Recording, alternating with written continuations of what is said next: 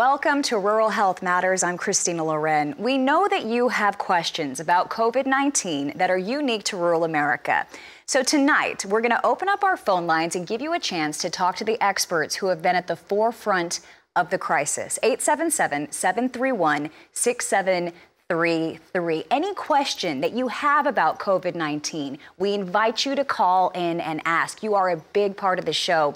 Join the conversation tonight. Again, that number is 877-731-6733. And joining us live tonight from Omaha, Nebraska is University of Nebraska Medical Center Chancellor, world-renowned Dr. Jeffrey Gold, and CEO and President of Union Pacific Railroad, Lance Fritz, joins us tonight as well. Thank you both for being here. Dr. Gold, let's start with an overview of how widespread COVID-19 is in rural America tonight.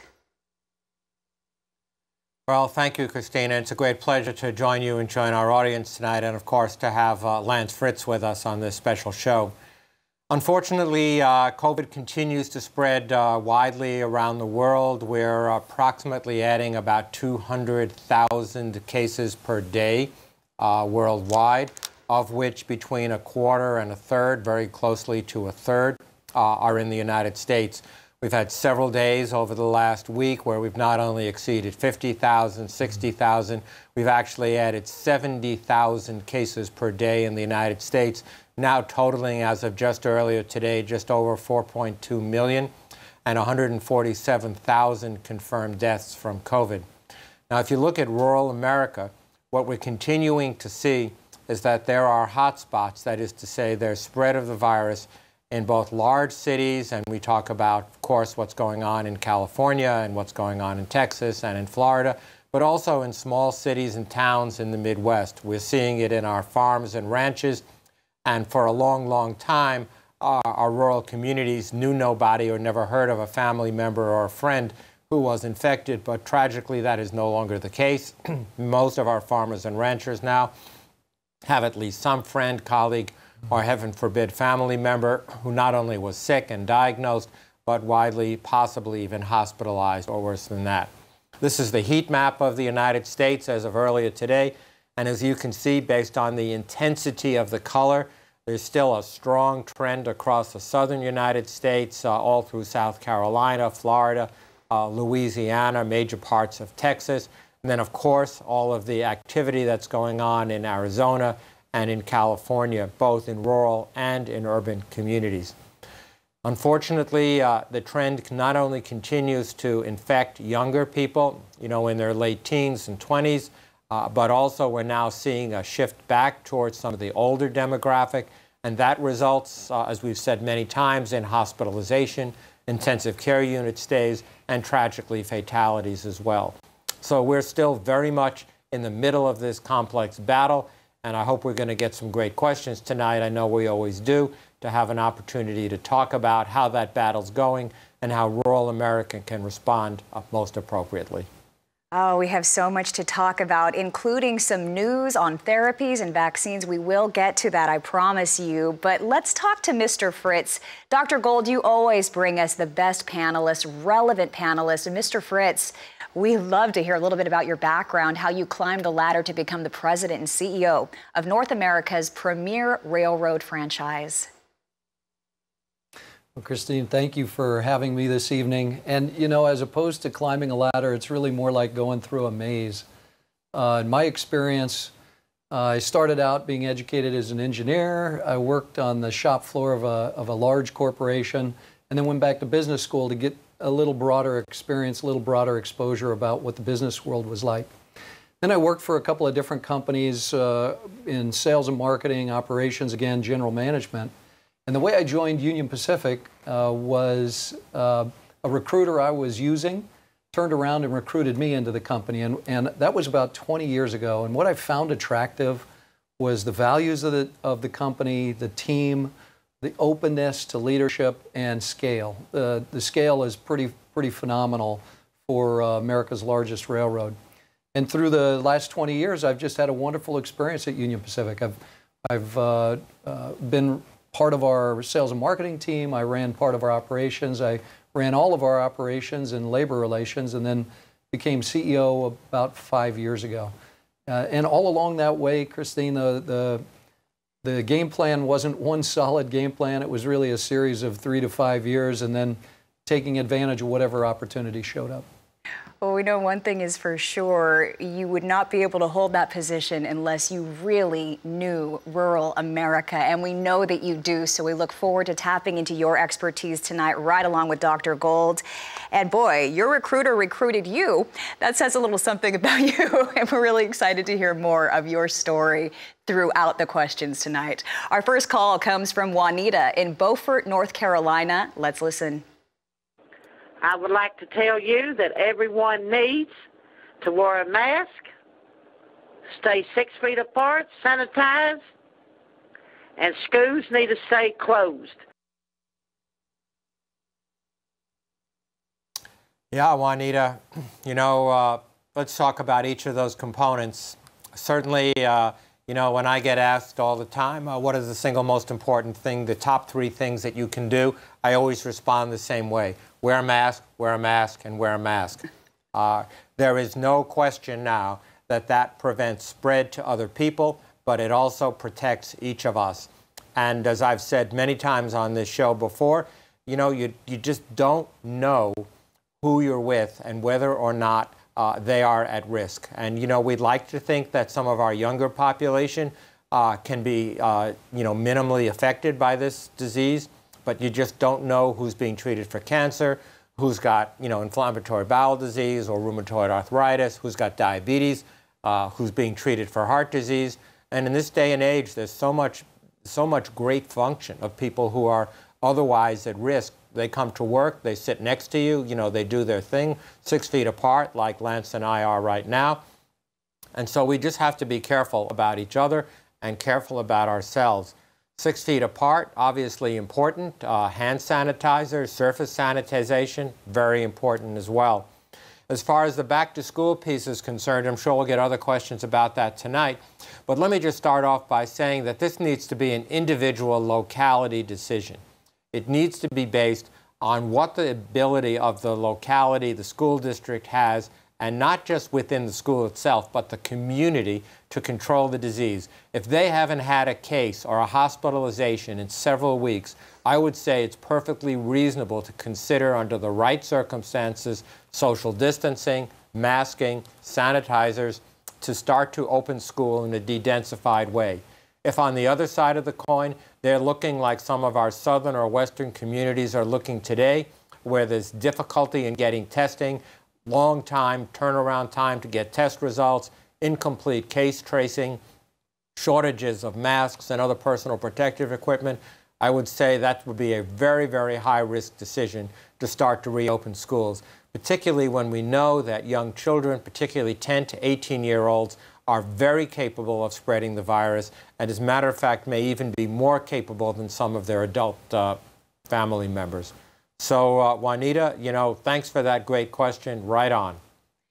You know, Dr. Gold, you bring up some very valid points. Let's talk about how our understanding of the virus has actually changed as we learn more, and transmission in general. A few months ago, we were worried about disinfecting all of our packages. Now it seems like mask wearing is the more important of the two. But how does what we know about the virus affect that decision of whether or not to reopen schools, especially if you have a hard time getting young kids to keep their masks on and socially distance? Yeah. So we have learned a lot about the virus, and particularly about the transmission of the virus. We have learned that social distancing, or what I like to call physical distancing, is more important. We need to be socially connected but physically distanced from each other. Is critically important. We've learned, as I said a few minutes ago, that the use of a mask is very, very important to protect ourselves. But what we've also learned, as this graphic shows, that the 6 feet is just a rule of thumb, and that if you can do 7 feet, you're better. If you can do 8, even better yet. Because some of the recent data and the most recent information from the World Health Organization has shown that these microdroplets, particularly the very smallest of the microdroplets, can actually linger in the air.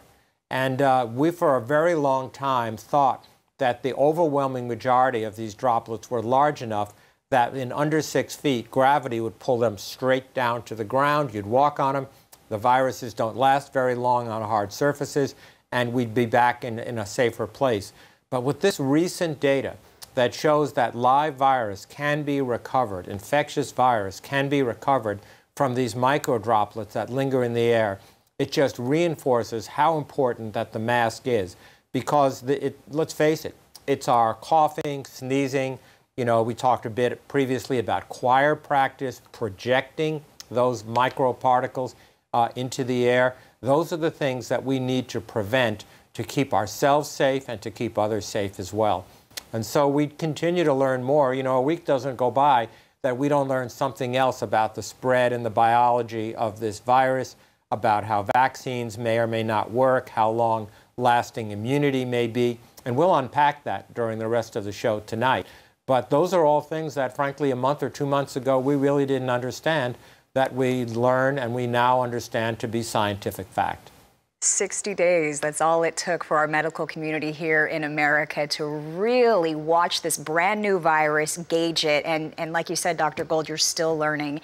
Next up, Rick of Montana asked on social media, as cases rise in rural areas that can be difficult to access, do you think we'll run into problems getting medical supplies and equipment like ventilators to communities that need them?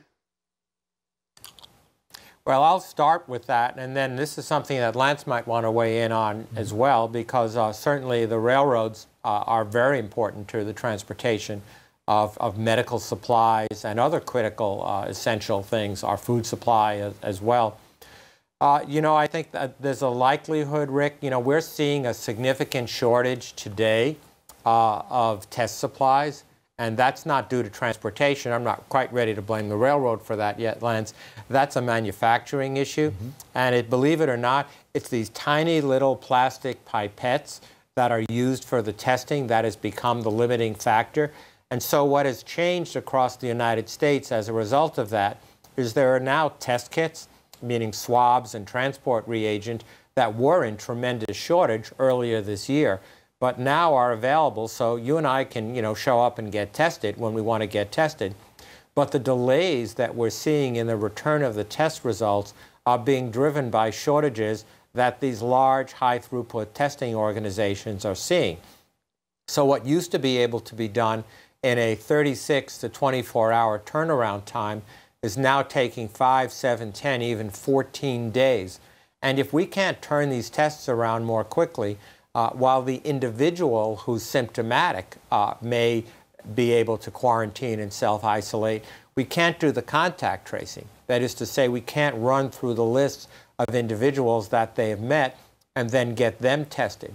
You know, you may have seen that there's work been done by the NCAA recommending that all student athletes that will compete in any competitive matches, and of course we're all thinking college football and other such things, should, under best of circumstances, be tested 72 hours before competition. Now that implies that we'll have a reliable test result in well under 72 hours to figure out who's going to the locker room and who's not going to the locker room. And if we can't get that information back quickly and reliably, then we're going to have a big problem on our hands. So Lance, do you have any thoughts on, you know, transport of these materials to small rural communities? Absolutely, Dr. Gold.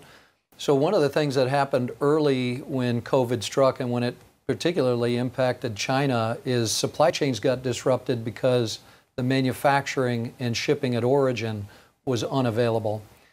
And that kind of cleaned itself up by, call it, late April, early May. And the remainder of the disruption that still exists today is mostly about demand spike for items that the manufacturer or manufacturers of just weren't prepared for.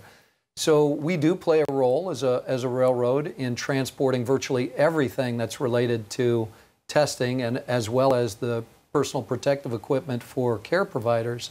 But in that context, we're gonna have to experience a little patience in allowing these supply chains to kind of catch back up.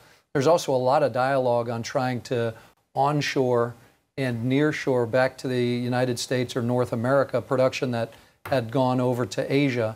And many of our customers are talking about that to a degree. But the world's a very big economy, and it's largely connected today. And for many of you that are watching today, it's an important outlet for some of your production, for your grain, your soybeans, your corn, your DDGs, and your proteins. So, you know, the answer isn't bring it all back to America. The answer is let's get production up, and some nearshoring, onshoring probably needs to exist, and let's practice a little patience. And you know, Christina, there's no question that the demand for this testing and for the personal protective equipment has dramatically ramped up. I mean, clearly, when we broke 70,000 confirmed cases a day, almost unprecedented use of hospitalization, there's a huge demand for the supply and equipment across the United States. And, you know, in many other parts of the world, we've actually seen a fall off in demand, fortunately. So there's some opportunity to internationally shift the production, but it doesn't happen overnight. So the single best thing we can do is to try to control the spread of the virus. There's no question about that. Yeah, amen. Absolutely. Okay, you know, Lance, Union Pacific is part of the lifeblood of America's supply chain, like you were mentioning, transporting corn, transporting sorghum. Talk about how COVID-19 has altered what your trains are carrying, because I understand you also transport items from Amazon. Yeah, sure. So we've seen and experienced the significant spike in e-commerce. It's showing up for us in what we call our parcel business. And in that business, we've seen some days from our parcel shippers, so think UPS, FedEx, Amazon, that are as big as Black Friday. And that means there's a lot of retail shopping shifting to the web. I've heard some of the executives in those industries talk about 5 years of e-commerce growth happening in about a 2-month period. And the question is it going to go back? You know, are people going to get comfortable shopping back in brick and mortar, or are they going to keep buying with greater habit through e-commerce? I think it's probably going to be at least some of that shift is permanent. I mean, it's pretty easy to go online in a couple of clicks and you get pretty much what you want. Exactly. And, so I think you're right. It's going to be a balance, and we call it the next normal, meaning it's not going to look like it did in the past, and it's going to be some kind of hybrid for the future.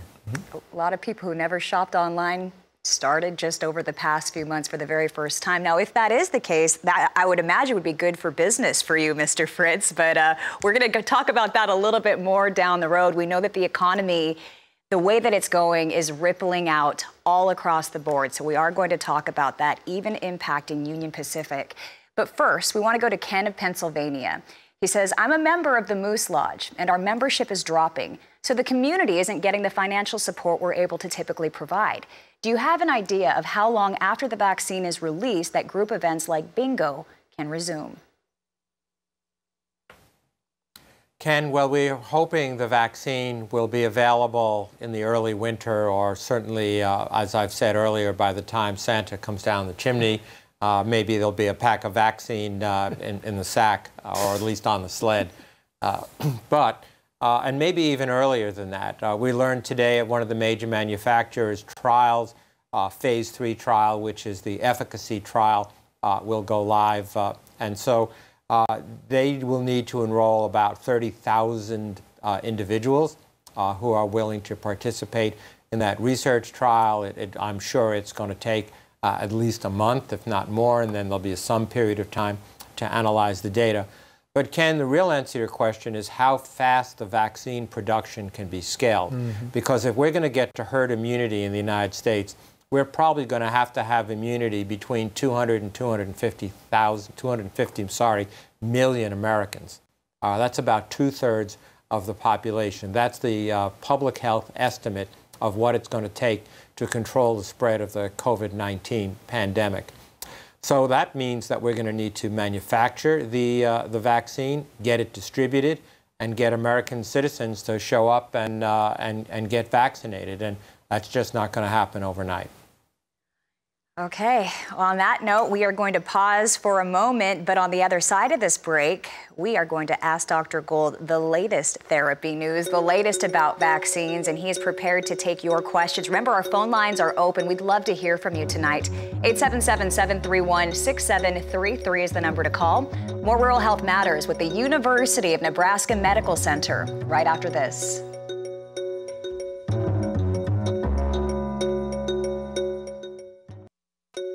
Welcome back to Rural Health Matters. I'm Christina Loren. Joining us tonight, once again, University of Nebraska Medical Center Chancellor, world-renowned doctor. We get to have him each and every Monday, Dr. Jeffrey Gold. And also joining us tonight, we have Lance Fritz, the CEO and president of Union Pacific Railroad. So we have the panel of experts ready to go, and we're ready for your questions. 877-731-6733 is the number to call. Our next question comes from Craig of South Carolina. He writes, how is the supply chain recovering after the backlog we had in May? Are safety standards at packing plants working out, or have workers developed herd immunity? Craig, it probably varies a great deal from industry to industry. There was an awful lot of attention earlier in the spring, specifically, for instance, around the meatpacking industries. And there was a lot of work that our university did, both in providing testing, personal protective equipment, physical spacing between the workers in the meatpacking industry. And as a result of that, I think, at least for the meatpacking plants that I'm most familiar with here in our part of the country, I think they're all open again. They're not at full capacity of production, but they're really recovering nicely. And most importantly, the communities that these individuals live in, which were very severely affected by the meatpacking infections, have really calmed down greatly, to the point that there were very, very few confirmed new cases of COVID in those local communities, which is critically important, because it's a partnership not only between where they work, but where these folks live. Now, unfortunately, in other aspects of our communities, that is not the case. And, we've looked recently as states have reopened their spas and their watering holes, their places that people go to have a cold drink on a hot summer night. Unfortunately, we have not seen an adequate amount of physical distancing in those areas. And what a lot of people think is that it's the generation of those individuals who enjoy those sorts of luxuries. And I understand there's a huge amount of pent-up demand to be with other people, to engage socially. Human beings are social animals. We don't like being isolated. We don't like being alone. And in the warmer weather, there's a tremendous amount of temptation. And so we really need to be very, very cautious about that. It's just going to vary, I think, Craig, from community to community.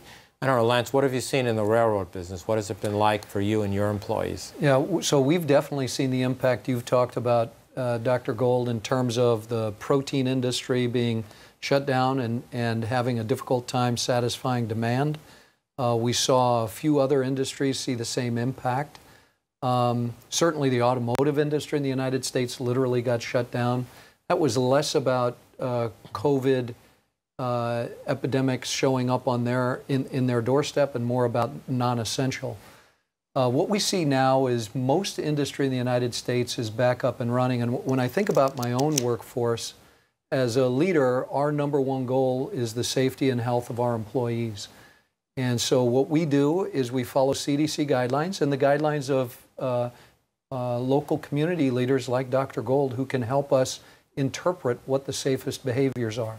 So we do everything from mandating masks or facial coverings when you're in common areas and not in your workspace.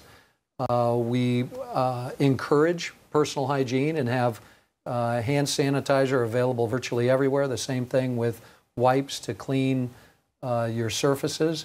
And then we go so far as in our elevator lobbies to show where social or physical distancing locations are, and we limit how many people can be on an elevator. And we actually have gone so far as to put nanotechnology on all the handles and push buttons in our building, in our office environments, that is microbe killing nanotechnology. It lasts for about 3 months. Then you got to replace it, but it's not sticky, it's not wet, and it does a wonderful job. So we're doing all kinds of things to try to maintain the health and safety of our employees. And has it worked? I mean, I think that's really the bottom line here. Well, so far, Dr. Gold, again, I go back to our positive rates and our presumed positive rates, and it looks like we're under control. Wow, great strides you've taken to safeguard your workforce at Union Pacific. Now, earlier today, Dr. Fauci said that a COVID-19 vaccine may be available as early as October, but then he said more realistically, November. What are you hearing from the medical community about vaccines and even therapies? Yeah, so let's start with vaccines, Christina, because there's an awful lot of attention about the availability of a safe and an effective vaccine. So currently, there are over 160 vaccine, what we call constructs, different types of vaccines that are under development. The majority of these are still in the research laboratory, but there are probably a good 20 or so approximately that are either in phase 1, phase 2, or phase 3 clinical trials. So as this graphic will tell you, 19 in phase 1, 13 in phase 2, and this is from earlier today, and 4 in phase 3. So phase 1 is just an early safety trial. So they look for healthy volunteers, mostly young people, no comorbidities, no other diseases, and they're just looking for demonstration of safety of the vaccine. Phase 2 is also a safety trial, but it looks for younger and older individuals, people with some medical issues that they may be facing. But again, it's a very limited safety trial. Now, phase 3 is when you get into large-scale efficacy trials. So you may have read today that one of the vendors started their first trial of 30,000 Americans that will need to be enrolled in this trial over the next month or so. 15,000 in the treated group and approximately 15,000 in the placebo group. So they'll all get the vaccine. Typically, it's going to be more than one dose, we believe. Probably 2, could be as many as 3 doses of the vaccine. And then they're going to look and wait and see, particularly in high-risk areas, whether these individuals will go on and actually develop the COVID-19 infection. And of course, you know, perhaps tragically, perhaps not, there are parts of the United States where there are huge numbers of ongoing infections. You know, we remember the heat map we looked at just a few minutes ago. You could pick any part of Florida or Texas or large parts of California or Arizona and go to those large cities where they're seeing test rates well north of 10%, probably as high as 15, 20, 25. I saw one number today of 28% positive tests. And choose that population to do their testing in. And you'd have a pretty good determinant, you know, in a short period of time. So the higher the prevalence in the community, the faster the vaccine can be tested. And so I'm, you know, guardedly optimistic. I think Dr. Fauci is right that we'll certainly have some preliminary information.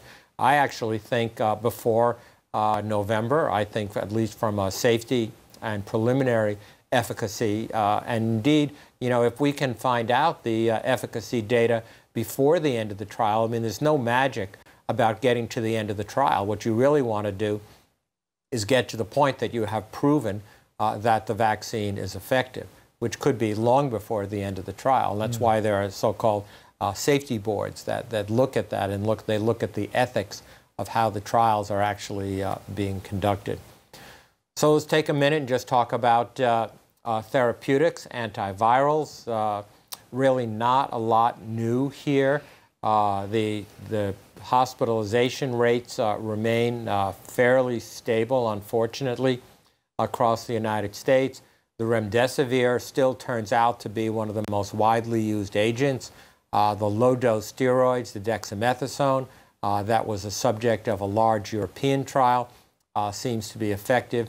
Some of the other trials of anti-inflammatory agents, the inhibitors of the inflammatory process, do not look as promising as remdesivir and remdesivir plus some of these low-dose steroids, dexamethasone. The preliminary data on some of the monoclonal and polyclonal antibody studies is still inconclusive, but those large trials have yet to begin. We're probably going to start to see some of that data come to us, I would hope, by mid to late August, which would be really nice, because even if we get these vaccines rolled out in, you know, hundreds of millions of doses, we're still going to have people get infected, we're still going to have people hospitalized, and we're still going to need therapeutics in order to prevent, you know, all of the tragic consequences that occur from this disease.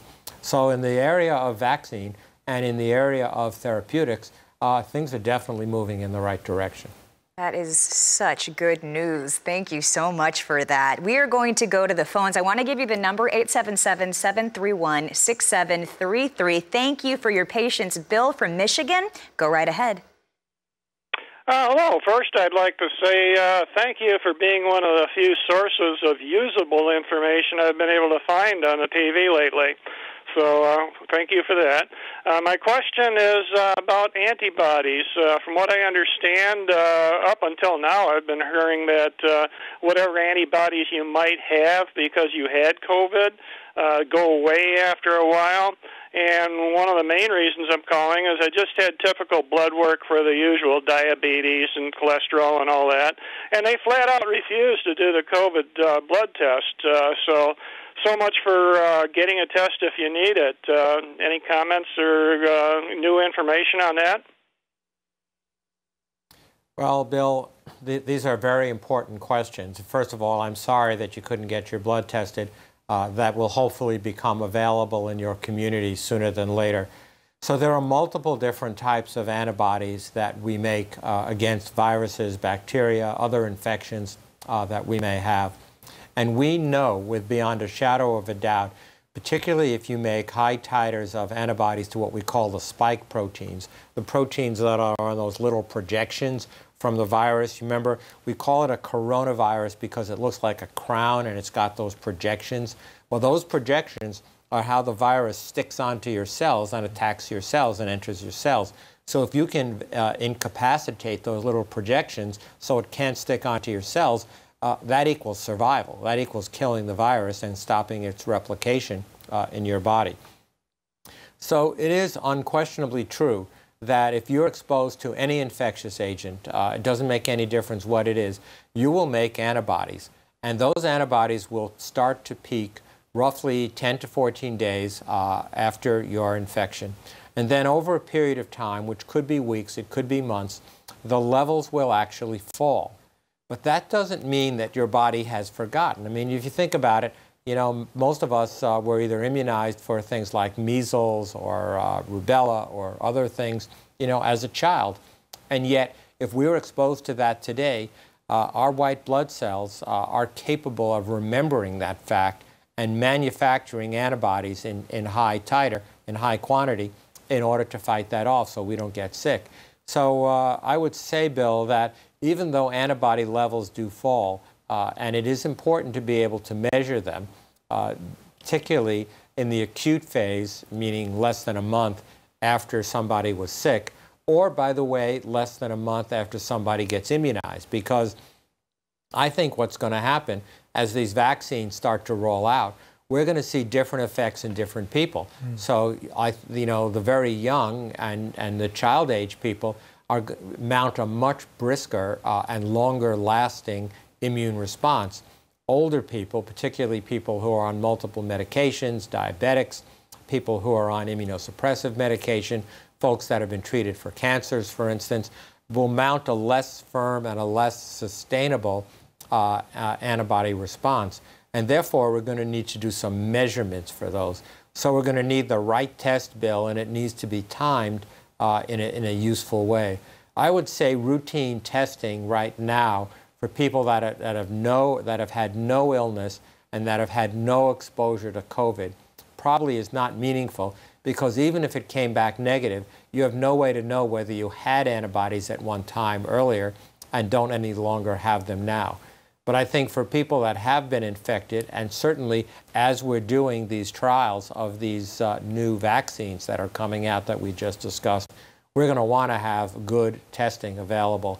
And, you know, hopefully it'll be finger stick testing. All right. Thank you for that call, Bill. That leaves a line open for you tonight. We're going to go back to the phones. Terry from Virginia, thanks for joining the conversation. Go right ahead. Terry? I think we may have lost Terry, but we do have Margaret of Missouri, and she writes on social media, "My brother lives in rural Kansas, and he got coronavirus. He did not have to go to the hospital, but he did have a bad cough. Can the virus cause irreversible damage to a person's health?" Margaret, you know, the question answer is yes. And we have seen now increasing evidence of the impact on multiple different systems. And indeed, what the long-term effects of these infections are going to be is pretty much unknown right now. Because you think about it, the very first infection of coronavirus disease was diagnosed, the end of December in China. We didn't really start to see an explosion of cases in the United States here until late March. Early March was when we just first started to see cases in the United States. And we are well aware of what the short-term effects are. But there's also information that's coming about kidney and renal effects, about heart and vascular effects. We've talked earlier and in other shows about the pediatric inflammatory disease, very akin to so-called Kawasaki syndrome that occurs, which is an immunologic effect that causes inflammation of blood vessels in children, typically age 6 to 10, which may have long-lasting effects as well. And so we continue to study this. There was just recently a paper that came from Europe that looked at about 1,200 individuals who were hospitalized, so they had pretty severe COVID-19, and they demonstrated that over half of them had significant cardiac effects from the infection in hospital. But the interesting thing was, at about a month after discharge, when they were looking well, feeling swell, ready to go back to work or school or whatever, and these were individuals that had no underlying cardiac disease, 1 out of 7 still had significant cardiac impairment. And so, Margaret, the answer is pretty simple, and that is we don't know what all of the long-term effects of this infection are going to be. We continue to study it very carefully. But again, anything we can do to stop the spread is going to stop both the short-term and the long-term effects, and also get our economy back to normal as quick as possible. Oh, amen to that. We're going to pause for a quick break, but our phone lines are open. 877-731-6733 is the number to call. Stay with us. More Rural Health Matters with the University of Nebraska Medical Center after this. We still have time for your call. We'll be right back.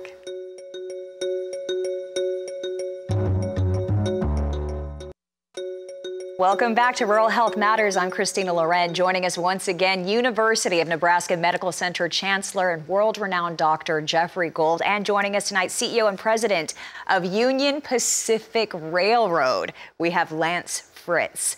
Okay, our next question comes from John of North Carolina. He writes, we're third-generation hog producers, and if the market keeps slipping, I'm afraid I'll have to lay off some of my workforce. Any idea when we'll be able to put this virus behind us? Well, John, I think the answer to that question really is going to lie in when we can develop sufficient herd immunity, and that's going to mean widely available vaccine. And we've discussed a few minutes ago on the show the fact that the vaccine manufacturers are very confident about their trials, and some of the early data, frankly, is extremely positive. We then talked a bit about getting the vaccine out to the communities, and as Lance said, transportation system is intact. I'm going to guess you create plenty of capacity to get the vaccine shipped. But at the end of the day, I think it's going to come down to the distribution of the vaccine into small, local, rural communities, and of course the willingness for you, John, and your family to be immunized, particularly early on. I think a lot will come from the safety trials from the vaccine to reassure America. And of course, when the Food and Drug Administration, when the FDA renders these vaccines to be safe, that's going to be the trigger for the level of confidence that we're going to need. So I am hoping, again, by the winter, certainly by the beginning of the next year, that we've got pretty wide distribution. I know that manufacturers are currently gearing up to manufacture hundreds of millions of doses of these drugs, and that hopefully the distribution systems will be in place. And I don't mean the trains and the trucks. Right. I mean the people that would actually do the vaccination process. I mean, we may need to get to the National Guard and to, clerks and pharmacists and everybody, takes a job in immunizing their, one after the other. I mean, I could teach you to do that. Well, and we talked about how the current population doesn't get immunized against the flu every year to the extent they could. I think about our own workforce, and we probably have 60% of our employee base take the vaccine. That way exceeds what happens in the United States broadly. Sure. And to get in front of COVID, we're going to have those numbers. Well, we're not only going to have those numbers, but frankly, we're going to have to get a lot of people flu vaccinated early on. You know, the vaccines usually come out shortly after Labor Day, and we're going to have a very, very aggressive campaign, because the last thing in the world we're going to want to do is immunize for COVID and the flu at the same time. And early stages of COVID and early stages of the flu regrettably look alike to us, because they all come on with fever, they come on with body aches, they come on with, you know, some elements of shortness of breath, congestion, sinus, you know, issues, etc. And you put all that together and you can't separate the two, you're going to end up with a lot of hospitalization. So anything that we can do to drop the flu numbers this year is going to be key. So I really appreciate the fact that you offer the vaccine to your workforce, and that 60% sign up.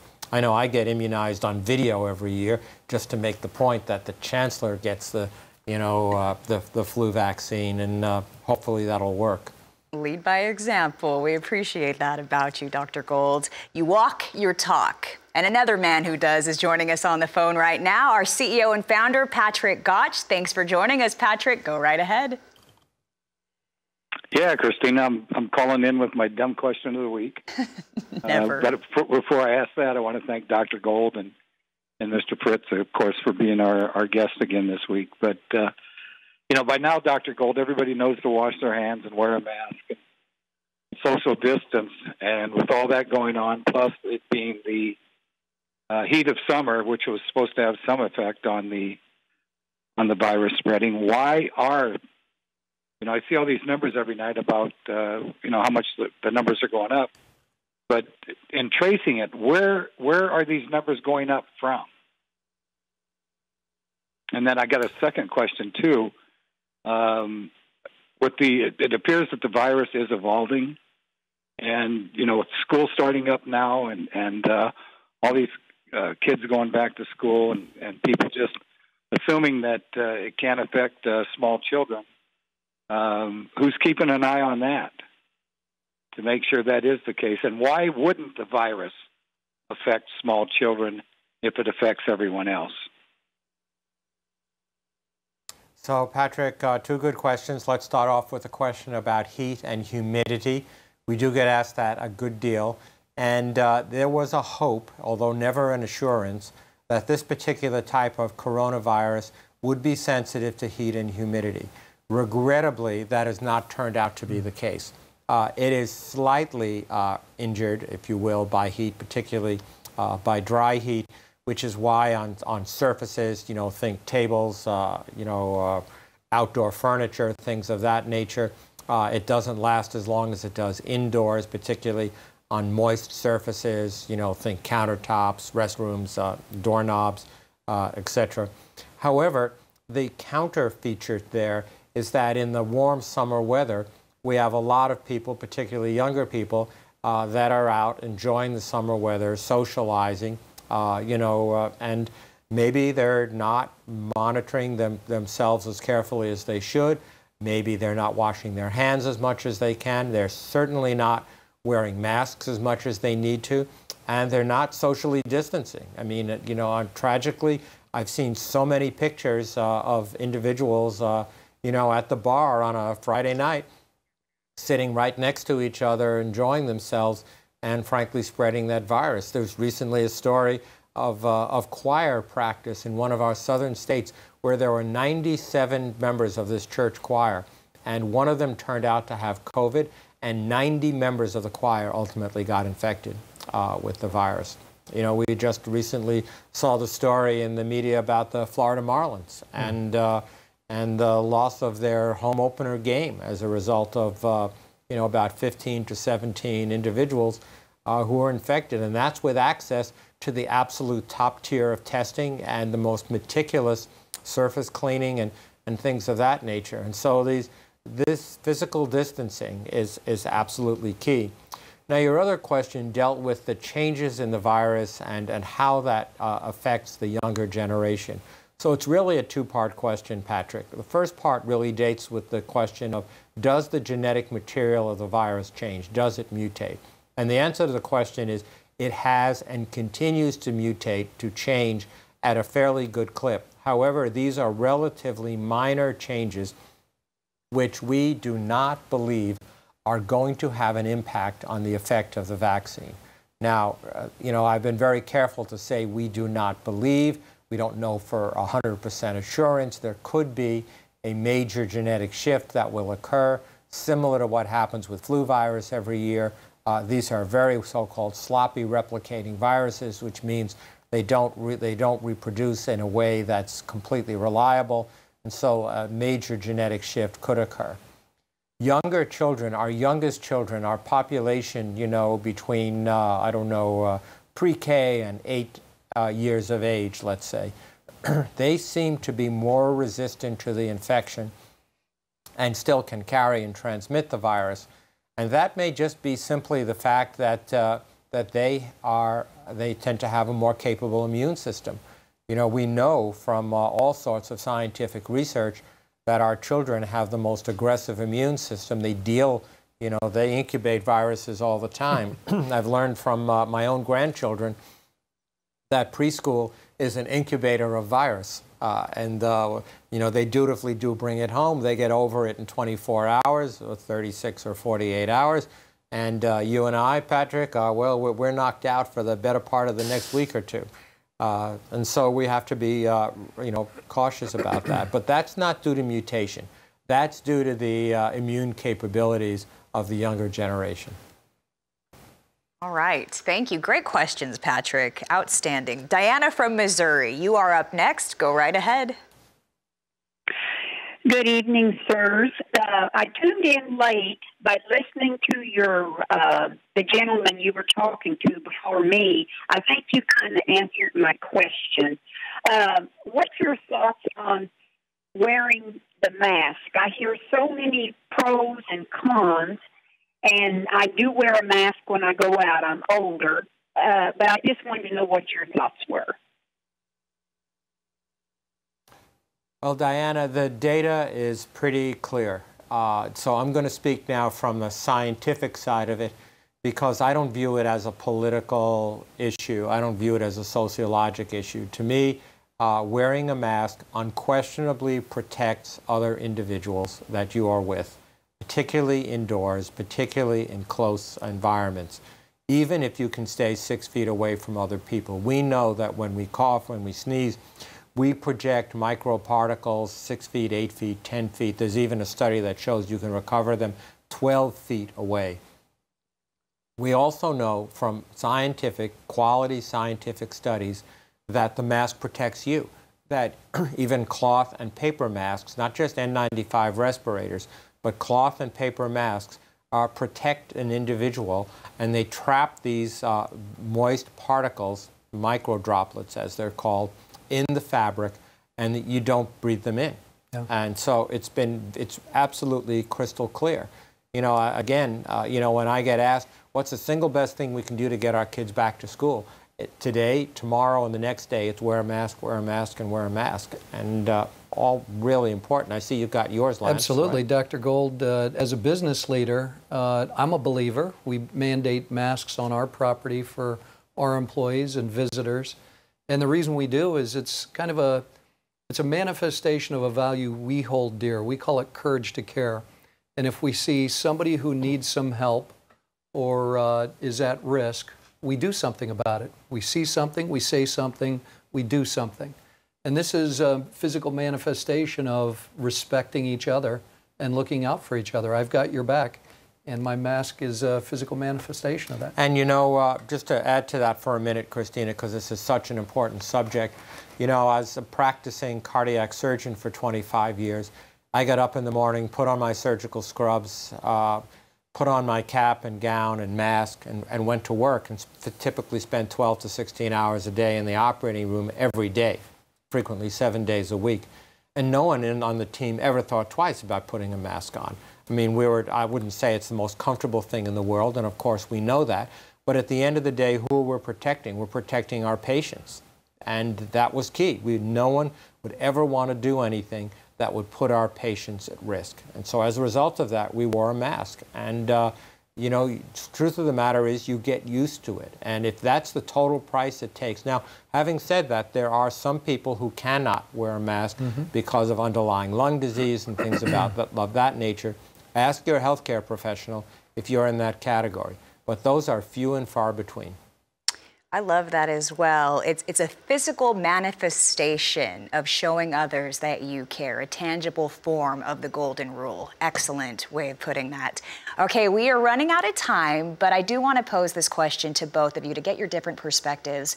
Dr. Gold, Lance, what do we need to do at this point? What can we do to ensure that our country and our economy can get running again at an improved capacity, finally humming along like a freight train once again? You want me to go first? Yeah, go right ahead. Why don't I? So the things that... like a freight train. Yeah, like a freight train. The things that I can do. One, I'm a business leader for a railroad in the transportation industry. We're an essential industry. So I can make sure that I'm looking out for the health and safety of my employees, of the communities that we serve, so that we can continue to provide all the things we depend on in our lives. The food we eat, the clothing we wear, the building material for our shelter, the things that we enjoy like TVs. So that's one thing I can do. A second thing I can do as a member of my community is I can help that community react to and understand and deal with the impacts of COVID-19. So that means being involved and engaged and being part of the dialogue and the decision-making, or at least the support of the decision-making when it comes to how do we open businesses safely, how do we open schools safely. And then the third thing I can do is I'm a father, and I'm a husband, and I'm a family member. So I can make sure that my family is cared for and looked after and treats COVID as something that's serious and is going to be around for a while. So that means we, in our personal lives, practice physical distancing and wearing facial coverings and all the right hygiene habits. And it also means when the vaccine is available, as soon as it's available to us, we're first in line and we're going to go ahead and take it, because I think it's an important aspect of creating herd immunity and getting us all back to normal. I think that's very well said, Lance. The only thing I would add to that is that each of us has a moral and ethical responsibility to protect our fellow citizens. We will always protect our family members and friends, but we need to be more broad in our thinking than that, and we need to protect the communities that we care about. And all of the things you suggested are exactly the right way to do it. Outstanding. Thank you so much, gentlemen, for spending time with us. We know how busy the both of you are, so taking this valuable time away from you to be with our audience, it means the world to us. UNMC Chancellor Dr. Jeffrey Gold and Union Pacific Railroad President and CEO Lance Fritz, thank you again for joining us. At 8 Eastern, we have a very special show coming your way, a special edition of Rural America Live. It's a very first of its kind, in-depth interview with the founder and leader of Bass Pro Shops, Johnny Morris. You're going to meet him like never before, and we'll take you inside the granddaddy of all outdoor stores, 8 Eastern, see how his love for the outdoors fuels his passion for conservation. And we'll see you here next week.